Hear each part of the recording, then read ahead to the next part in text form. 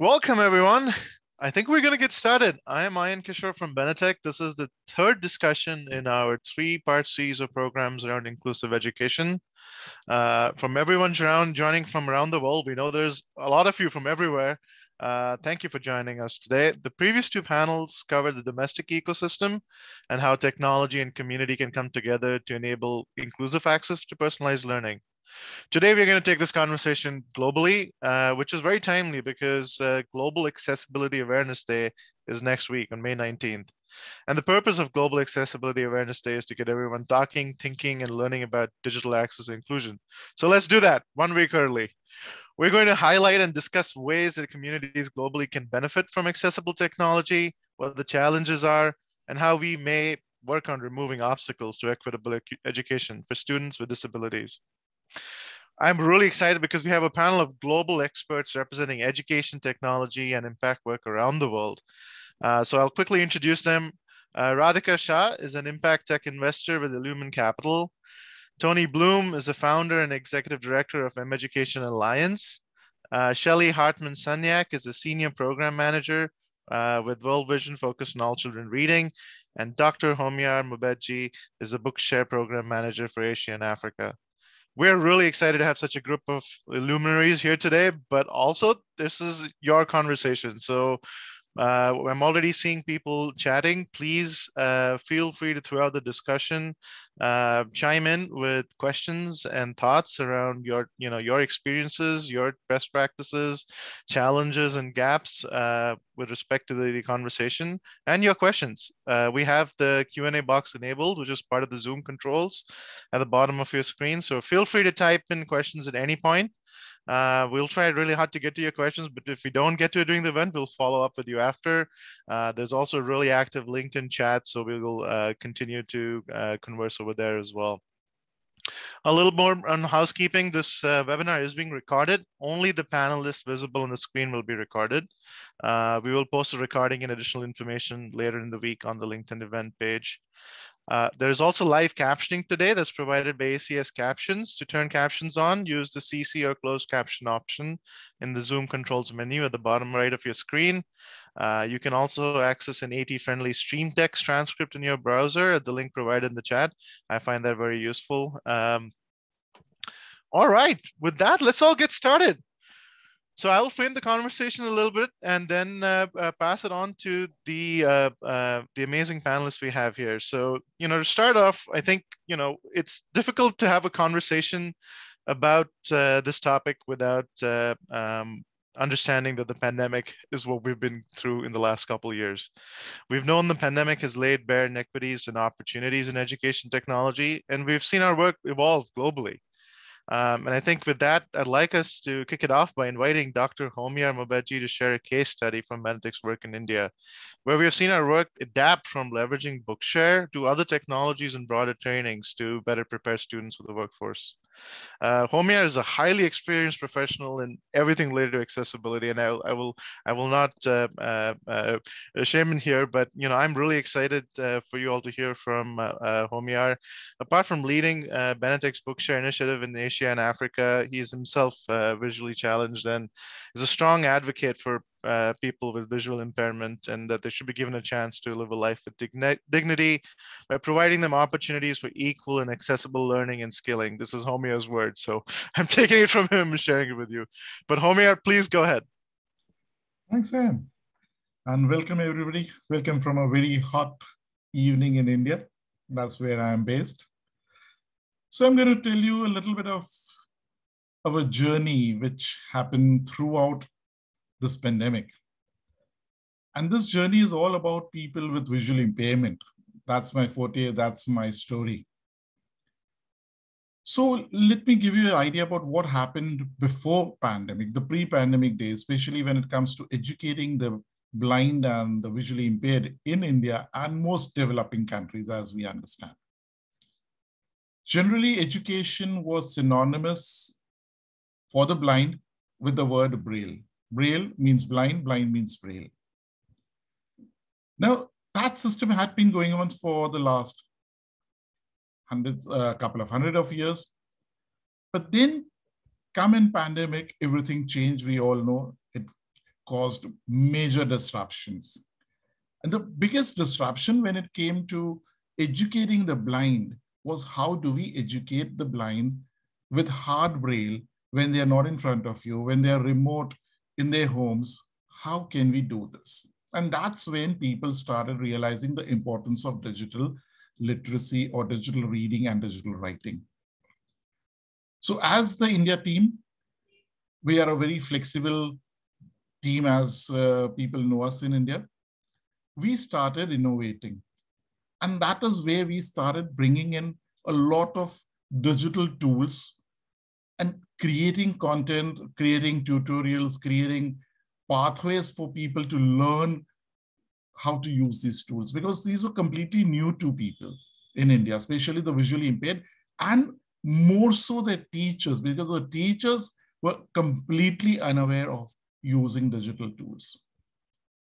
So our Bookshare team started creating awareness programs, used Zoom as a platform very efficiently. We used YouTube as our repository for all the programs that we did, and it's all there under the banner of Bookshare India. We did this for an entire year, focusing on educating, tutoring people how to use technology. And then slowly COVID receded. That gave us a chance to progress a little further and move back into a role where we could move in and support the schools progress in this direction. When we went back into the schools physically, our first observation was people did realize that digital literacy is the roadmap. Digital literacy is the way forward for educating the blind, but there was no understanding of how. And that is where we came up with a new project intended for India specifically, where we targeted like-minded schools for the blind, where we initiated this entire process of teaching the teachers how to use digital tools initially, training them in the use of assistive technology, helping the school acquire assistive technology through other partners with whom we are connected. And then we concentrated on the students who are the most receptive of the lot, because with students, we all know that teaching them assistive technology is the most easiest. They were so receptive, they accepted it very gleefully. And why did we do this?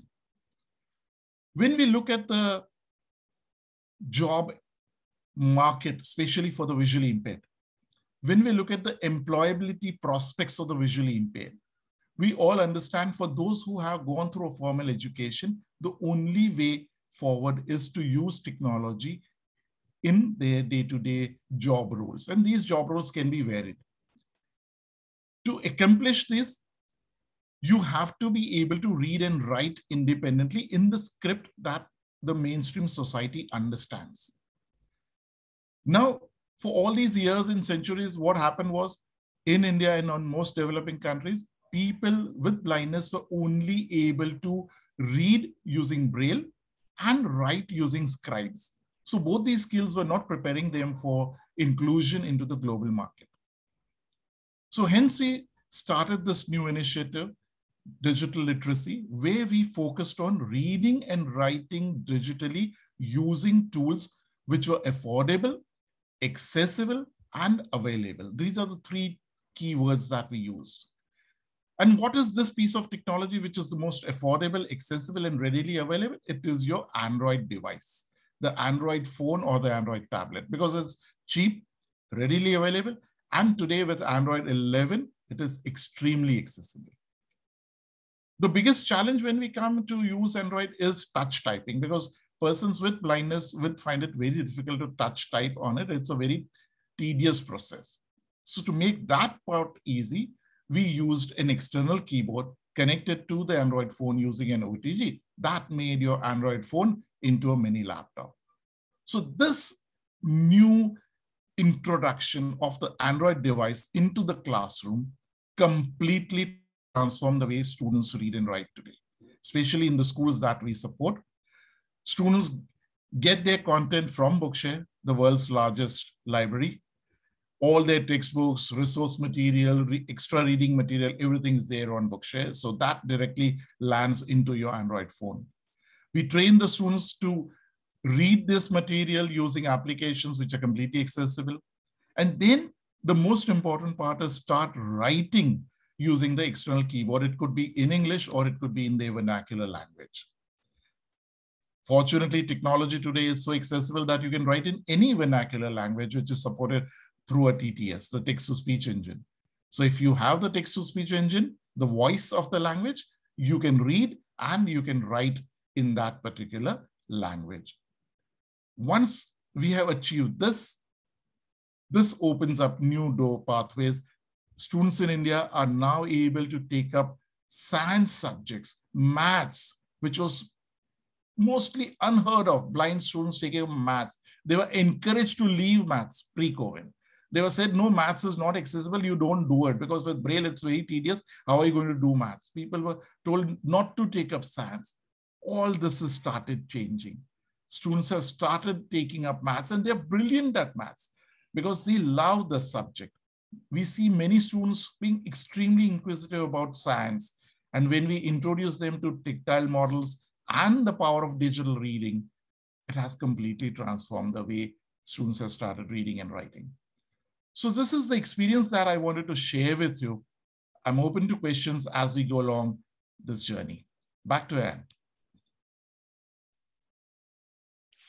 Thank you, Homiyar. Thank you for the summary and for all the work that you do. I mean, I'm really proud of the work that we're doing in India and how we're growing that, and exciting for the potential of orgs like us to, move beyond our tools to, given the moment, support people in broader ways based on our expertise. So, really excited about that. I'd like to switch from now to our other panelists and hear from them, and then we will open it up for questions.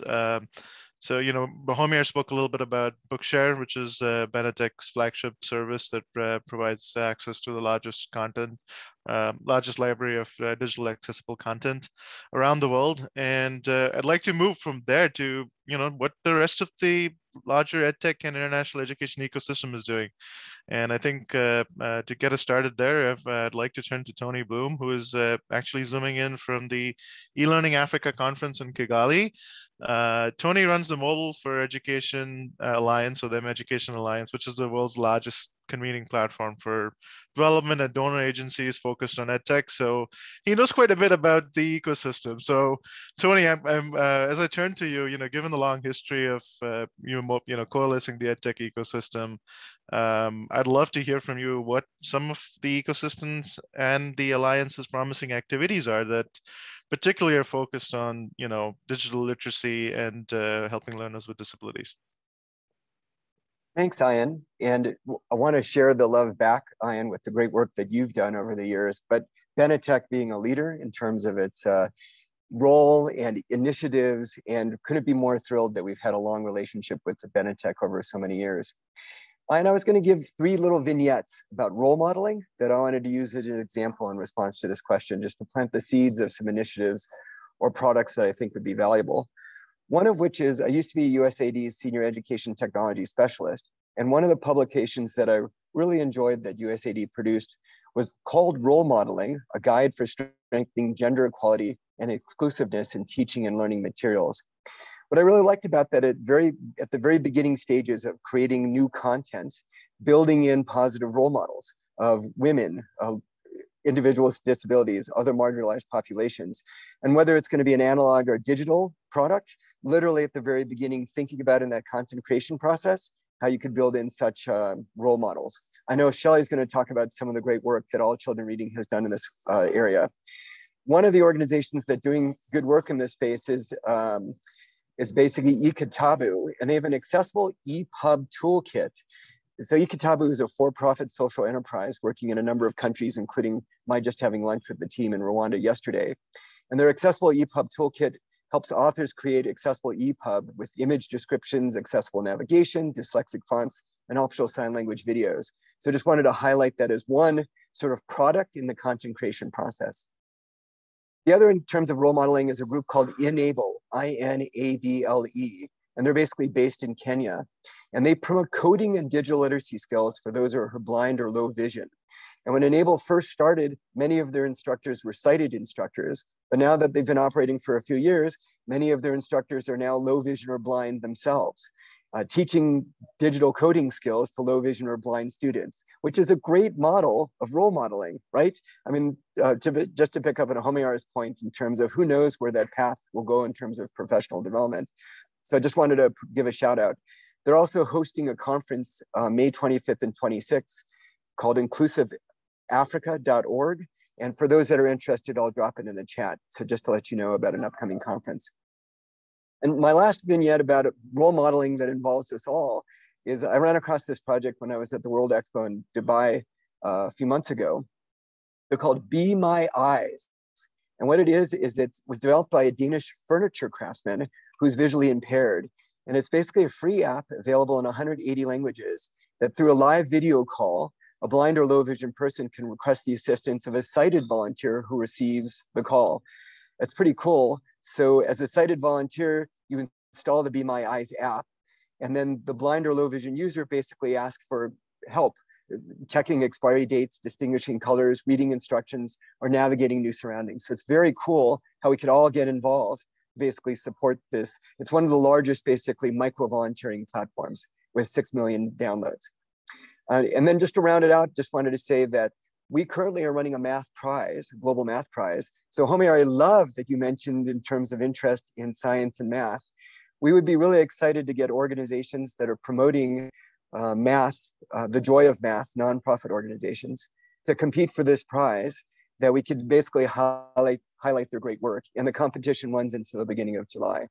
So I'll stop there. I wanted to give a little bit vignettes and then welcome any questions in the Q&A. Thank you. Thanks, Tony, and thanks for painting those. I know people are already asking for more information about those organizations. I think a few of them that you mentioned, actually, we work very closely with, such as Equitable and Enable, and also the Inclusive Africa Conference. Excited that you flagged these over here. Tony, thanks. I'm actually going to next move over to Radhika. Radhika is based in Silicon Valley and brings a different perspective. She's an advisor and investor focused on impact and technology, and very passionate about human rights and gender equity. So, Radhika, based in Silicon Valley, and Radhika's efforts towards equity, she's particularly, looks at things at scale and how we can do things at scale.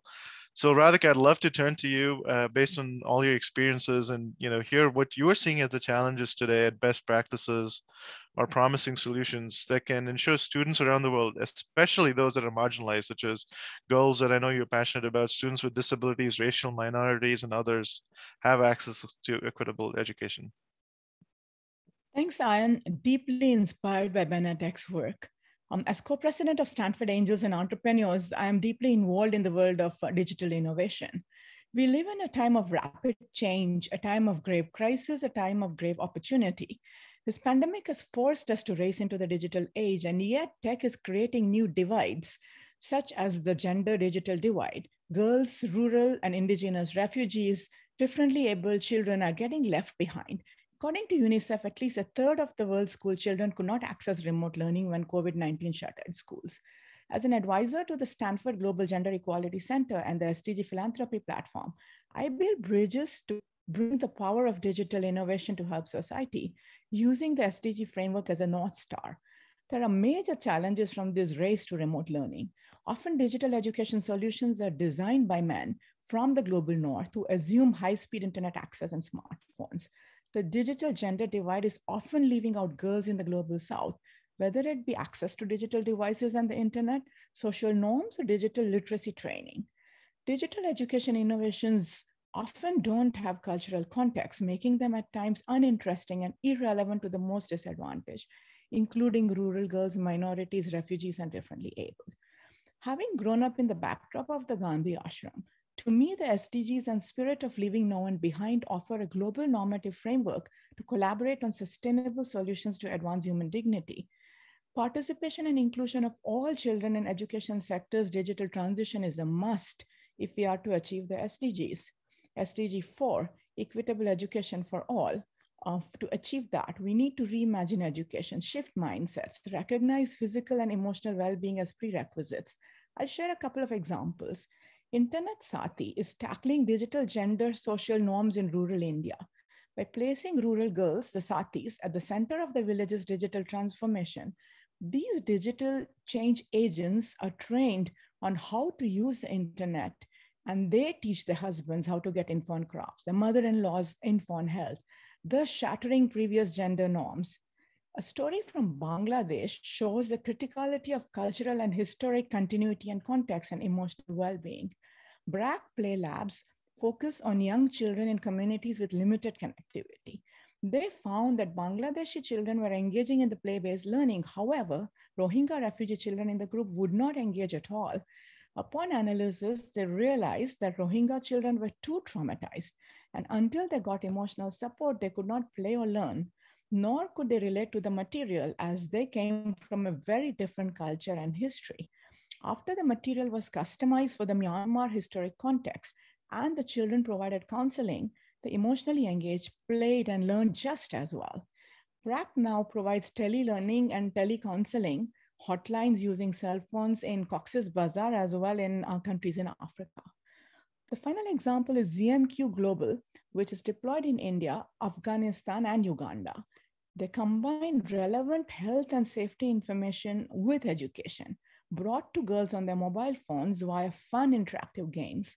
Girls who are not literate can also play and learn, as the game uses icons and symbols. A child who's healthy and safe is much more likely to learn. Thank you, Ayan, for inviting me. Radhika, thank you so much for sharing some of these examples. And I think a lot of what you pointed out is, I think is something we all are very familiar with, and it's great to see there's such initiatives. In fact, I was just reading an article yesterday at the BBC that was published around similar initiatives in India and why, despite all efforts, only 40% of children have had any form of learning through the last couple of years because of lack of access, particularly digital access to the marginalized. So there's a lot of work to be done here, and glad to hear their initiatives at play. Next, I'd like to turn to Shelly, who I've had the amazing opportunity to work with over the years. And as Tony mentioned, she's a leader in actually helping make system change happen and coalescing investments in education technology, particularly for children with disabilities. So as Shelly has over the last decade, overseen several grants through the All Children Reading Grant Challenge, and has made pioneering grants in technology for literacy for children with disabilities in developing countries. So Shelly, my question for you is, based on what you have seen happen in the last decade with these technologies, what are you seeing transpire? What are we bringing them to those who need them? Are they having the impact that was promised? And what more do we need to do? Well, thanks, Ayan. That's a big question. But here at All Children Reading a Grand Challenge for Development, we're seeing really amazing things transpire. Through this partnership between USAID, World Vision, and the Australian government, EdTech innovation and research support the more than 584 million children globally who do not have basic reading skills. We've made, as a partnership, awards to 90 diverse innovators since 2011 and awarded more than 25 million US dollars, with over 35% of those going to support children with disabilities. And some of the amazing things we've seen is that we've seen bedtime stories come alive for parents and children, for parents who have children who are blind or deaf or hard of hearing, because they have access to accessible digital children's storybooks with audio and sign language. One of our favorites is I Love My Mom, and I'll put a link to that in the chat. We've seen millions of children isolated from school during the COVID-19 pandemic continue learning through EdTech solutions, as many of you know, through solutions like Bookshare, like Feed the Monster, Enter in the Letters, Bloome Reader, Digital Storytime, which was a daily 30-minute broadcast in Kenya for children and families with Kenyan Sign Language content. And those are just to name a few. We can share the links in the blog after this, and you're welcome to go to the allchildrenreading.org website to check out some other solutions. We've also seen peer-led cohorts work together to transform global business models to drive down the cost to sustainably produce open license, accessible digital books featuring children with disabilities, with sign language videos, with audio and braille, and really producing the highest quality books in the smallest file sizes so that they can be used in low resource contexts like Somalia, like Samoa and Papua New Guinea, just to name a few. We've also seen thousands of children with disabilities in the Philippines, in India, and Lesotho, and Nepal, one of which we partnered with Bookshare India on. So basically, we've seen children with disabilities show up and show off their reading abilities when they were allowed accommodations during assessments that enabled them to access the content and demonstrate their true aptitudes and achievement levels. So are they having the impact that they promised? Just to give one example, ACR's EdTech Summative report highlights some of the experiences and research from our round 2 awardees. Most importantly, it showed that EdTech can offer beneficial individualized reading experiences and learning experiences to students. So one example of that research is that children who use Braille reading materials in the Reading Beyond Sight project in the Philippines had significantly higher gains on all 5 of the early grade reading assessment subtasks in both Filipino and English than their comparison group peers. So just a little snippet of evidence, but hopefully intriguing for the future and for some of the current work that we're doing on adapting inclusive assessments for children with disabilities. So I think your last question was what can be done to grow the impact? So the World Bank recently reported that learners with disability are largely excluded from assessments in low-income contexts. So if I could just share one thing that could grow impact, it would really be to operationalize commitments to Sustainable Development Goal 4, to the Convention on the Rights of Persons with Disabilities, and really have each and every one of us commit to using appropriate assessment tools that ensure full participation and success of children with disabilities. So that's governments, that's donors, that's NGOs, that's the private sector. We really all have a part in that commitment. And please feel free to reach out to us at allchildrenreading.org if you're interested in learning more about that. So thanks, Ayan. Thank you, Shelly. Thanks for sharing. And I know you're keeping it high level, but I know we've spoken about many challenges that we've faced, and I think hopefully we'll try to get some more time to discuss that. But I wanted to actually now open up the conversation to attendees. So thank you all panelists. I think there are some great questions coming in. Everybody on the webinar, please feel free to put in questions in the Q&A box. And I'll actually kick us off and actually I start with you, Shelly, because the last question that came in just is for you. So Robin has sent a message saying that, have you used any of the processes you described with adults, especially in the workforce? So in terms of inclusive assessments, we've All Children Reading is focused on early grade readers. So we haven't used any of them with adults, but that doesn't mean that they can't be. And we're working on an inclusive assessment technical brief with the Girls Education Challenge that bridges into some of those older groups. So if you sign up for our website, you can hear a little bit more about that. Thanks, Shelly. And I know at Benetech and Bookshare, we're working increasingly with young students and adults. which actually will make me turn to Homiyar. Homiyar, we got a question from your presentation. Surinder Sharma is interested in hearing what the biggest challenge was you faced in the initiative that you described, and how did you overcome it, especially, you know, training teachers and getting their buy-in with using accessible technology and other digital tools? Well, it's a great question, Surinder. As I said, working with students was just a cakewalk for us. It was the teachers who were the difficult lot, and mainly those teachers who have been teaching for years on end in these exclusive schools, because for them, it was a relearning. For them, it was a change of mindset. For them, it was accepting new tools for educating the blind. So they were all so much stuck in that process of educating the blind in a particular way. For them to accept that change, that now on, they should learn assistive technology first, and they should use technology to teach the children in the day-to-day classrooms. Teachers will have to assess their children when they send in their homework via email. All these were major changes for them to accept.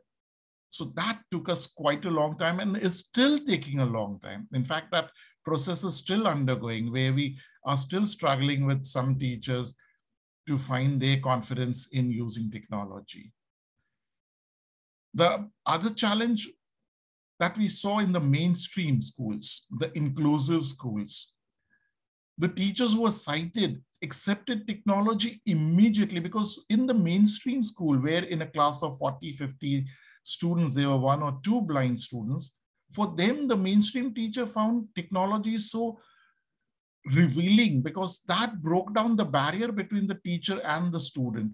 Now the teacher is able to know what the child is reading on his Android device. The child is typing and the teacher is able to read what the child has typed. So it has completely broken down the barrier which was there for the mainstream teacher in an inclusive environment. So 2 different sets of teachers, 2 different sets of acceptance for them. Back to you, Ayan. This is great. I mean, actually, I was going to open it up. Radhika, Shelly, Tony, does any of this resonate from some of the experiences you all are having?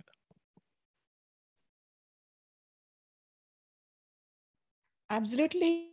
I can go first, especially kind of the teachers and the technology adoption challenges. I hear about that quite a bit. And that is something we don't think enough about. I want to mention that in India, there is one part is just learning to use digital innovation. But another is just having that infrastructure. A lot of teachers in vulnerable regions don't have the digital access.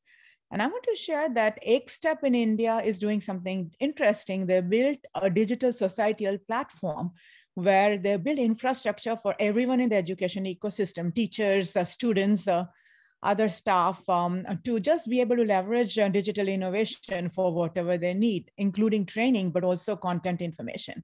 And they want to bring this to the rest of the world. And I think we need more of those kind of innovations, as well as public-private partnerships to make technology kind of like electricity.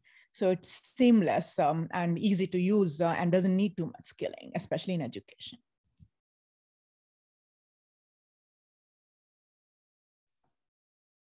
Yeah, I would just add on to that, that I think sometimes it's also, at least what we've found with some of the, not only just teachers, but reading camp facilitators or, you know, parents who are leading early childhood centers. We've found that they just need to understand different strategies for using technology in their classrooms. So, you know, is it connecting one tablet to a projector and having a speaker so there's audio? Is it having a bank of 5 tablets that they give kids rotating time on, or, you know, a phone? So just understanding different ways that the technology resources could be used, and then also the classroom management and strategies alongside of them, also important. And we definitely have to do more to distribute kind of those experiences. You know, just in terms of expanding the human infrastructure, we have an initiative that's called Math Game Youth Ambassadors to train thousands of youth to basically serve as paraprofessionals to support teachers and parents in the community to help provide or support math instruction and math games specifically. And I think about a tremendous opportunity to engage caregivers, students, peer educators in this process to support learners with disability, either at the digital literacy end of the spectrum or the role modeling that basically they're serving. So getting youth that have disabilities involved, as I mentioned, as one of my role models, to help whatever the subject area of expertise is, I feel is a tremendous untapped opportunity that also connects to youth livelihood and entrepreneurship. So I just want to mention that as another human resource that's underutilized. Thank you. I think some of the, the idea of different strategies for using technology to engage parents, teachers, and others. I think Sonali's question around removing biases of parents, teachers, and schools against the use of technology and motivate them to try new tools, and is, I think, getting towards that. Tony, you've mentioned math and STEM now a few times. I know Homiyar mentioned that as well. We have a question that's come in around particularly chemistry. So Anne Miller has asked that she's just recently learned of an effort to develop sign language appropriate for chemistry as a laboratory science intended for educational and professional use. Are there similar efforts for the visually impaired that can allow students to participate in lab aspects of science education? You know what? I would defer to Benetech to be able to pull back to my Benetech colleagues, just because this is obviously another area of expertise, but it's simply great to hear about other projects. One of the principal functions of the mEducation Alliance is to avoid duplications of effort. And we're interested in sharing good practice experiences. If you don't subscribe, we have a bi-weekly e-news. And we'd love to do a e-news, if not more than one, focused on this topic. But I actually would invite others to respond to Anne's question.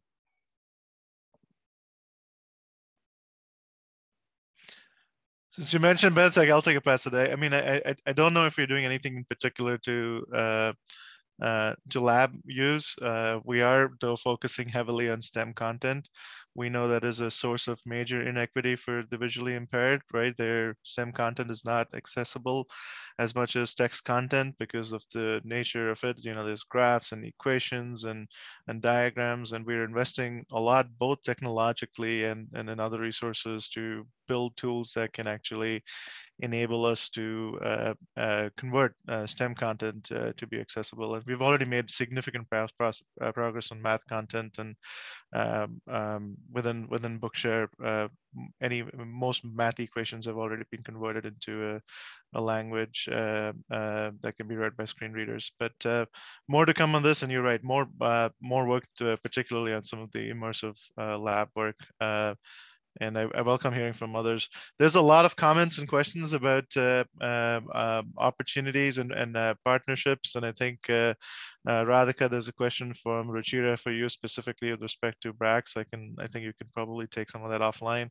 I'd like to spend a few minutes actually going back to each of you to talk about what you think should be some of the takeaways from you, from what you're seeing, what you're hearing, and what you'd like this global population that's joined us, who I also have had. I really enjoyed the LinkedIn chat. I think you all are familiar with the great initiatives, but also a lot of the challenges.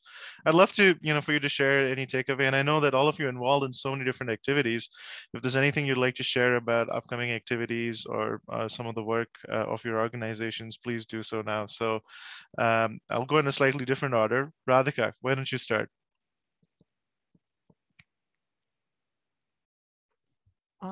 Sure. So I myself am very involved in looking at how digital innovation can help create innovations, whether it's for education or any of the SDGs. And to me, these are very, very important for achieving the dignity of every human being. And if we can only level the digital playing field in the foundational area of education for the young trailblazers of the world, whether rural girls, refugees, differently abled, each and everyone is capable of not just succeeding economically and being self-reliant, but making the world a better place. And I wanted to say that the bias issue that came up, biases are very critical and they exist for a reason. I am very involved in bias work on tackling biases and recognizing implicit biases. And I would love to connect with anyone interested in that. There is a project at Stanford looking at the nature of bias. And biases in technology and education, I think, also exist for a reason. Tech, I believe, is also doing tremendous harm, if not intentionally and carefully used, especially to the children of our world. So there's a question on the biases of parents. I do think we in the tech world from Silicon Valley, we have a long way to go to make technology safer for children. And that is something I'm involved in and would love to explore synergies with anyone interested.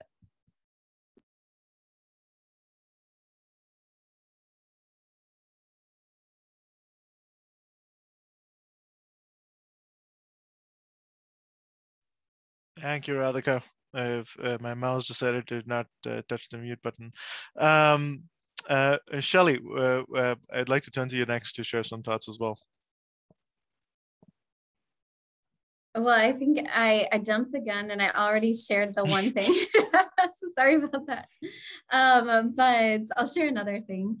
I think we at All Children Reading really want to just continue to support others in using accessible digital content and making sure that kind of that last mile happens. We've done a lot of work together to work on getting born accessible book production and then getting those books produced in the most underserved languages. And now there's the use piece on that, and really ensuring that all of the great content that's available gets used by the intended children and their families is really important. So I know, Ayan, we've been talking with you about how do all the books that are available for free and ready to go get on Bookshare? How do they get on other platforms? How are we cross-sharing accessible digital content so that everyone has access to them in their programs? And then how do we break down the barriers to using that content? We've heard a lot from our ACR partners. World Vision in particular is working really hard to understand some of those strategies I talked about earlier of using digital books in their reading camps and in some of the most remote areas. I know there's initiatives like World Bank's Read at Home initiative that are really trying to get that last mile covered to make sure that,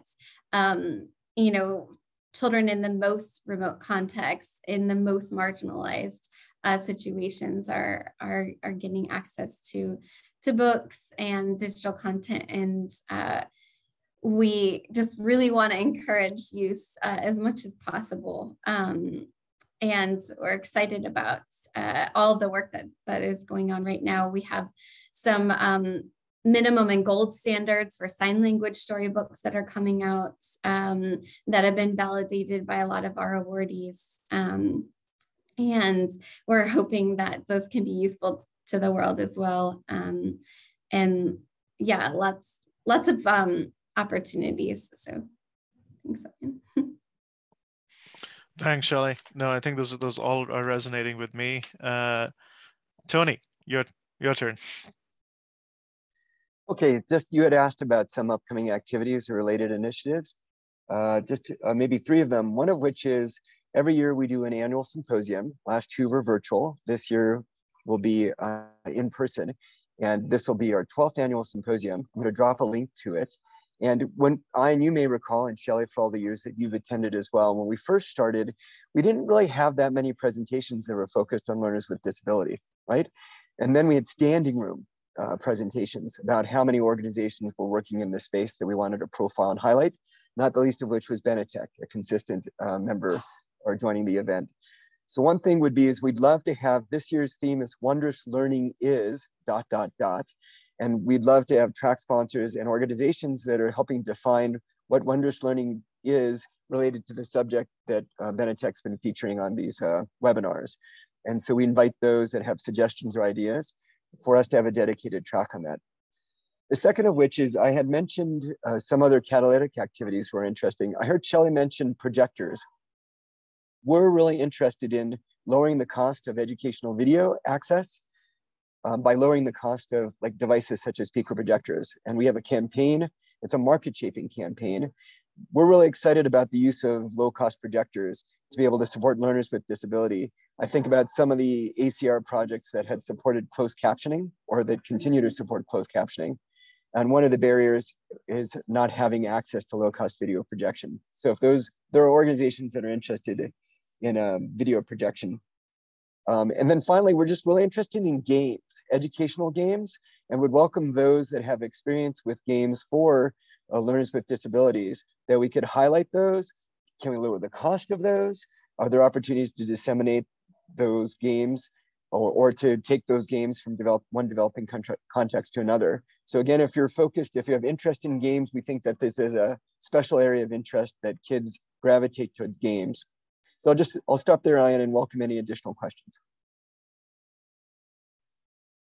Thanks, Tony. I think those are great for folks to follow up with.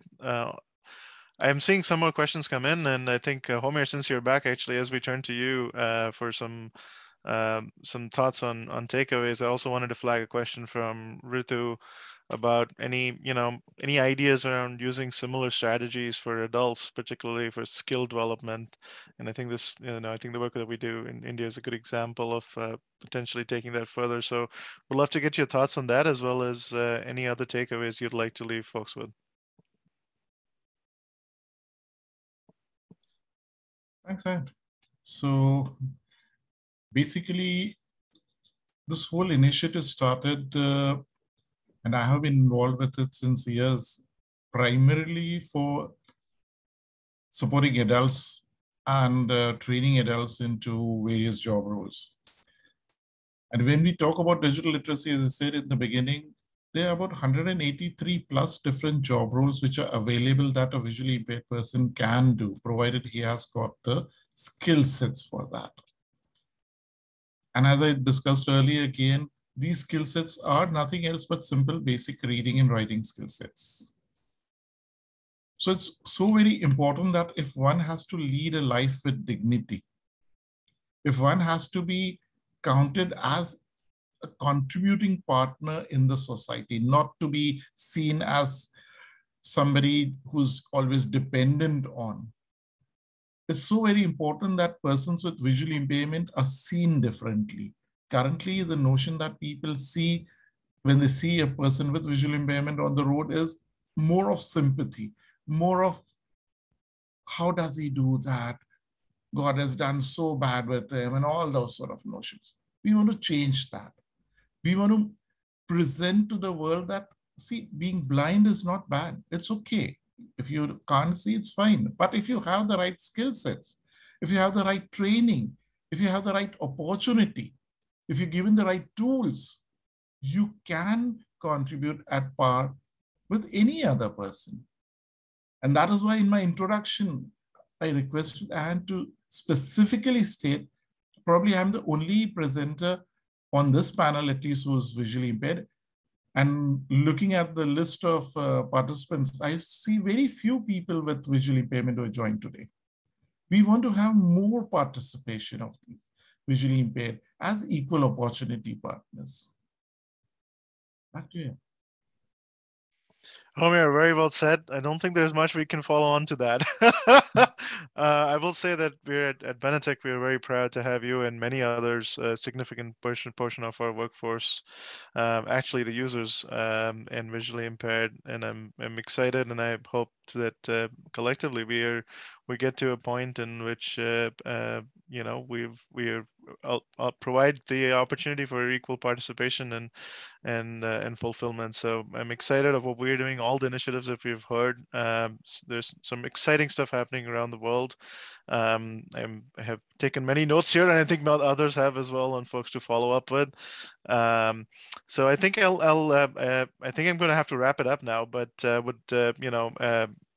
want to say that we'll send information in our follow-up email to sign up for the Benetech newsletter, so you will hear all about Homiyar's work and other work that we are doing and helping. Also, please follow our panelists. I think most of them have shared their information here on the chat or on LinkedIn, and you can keep up on their impactful work they're doing as well as their studies and events. I know I will be joining a few of them that have been mentioned here. The recording for this event will be shared later in the week. We'll have a survey following up, so please do take that. That helps us to evolve these and make it useful for you. With that, I would say thank you for joining us today and sharing your stories and questions. I mean, there's so much that's been covered that we're not, there's, I think, no clear way for me to put a bow around the topics that we've discussed. But I think, I've heard that we need to do more. I think that we're seeing our work evolve. I think there's some really interesting innovations coming, and there are huge challenges. Everything from, gender equity, from new types of content like STEM content, digital access, and I think there is need for more partnerships. So hopefully this event can actually help instigate some of that. And everybody, I wish you all the best, and hope you consider some of the conversations and questions that have come up in continuing our collective work towards equity in education. So thank you, everyone.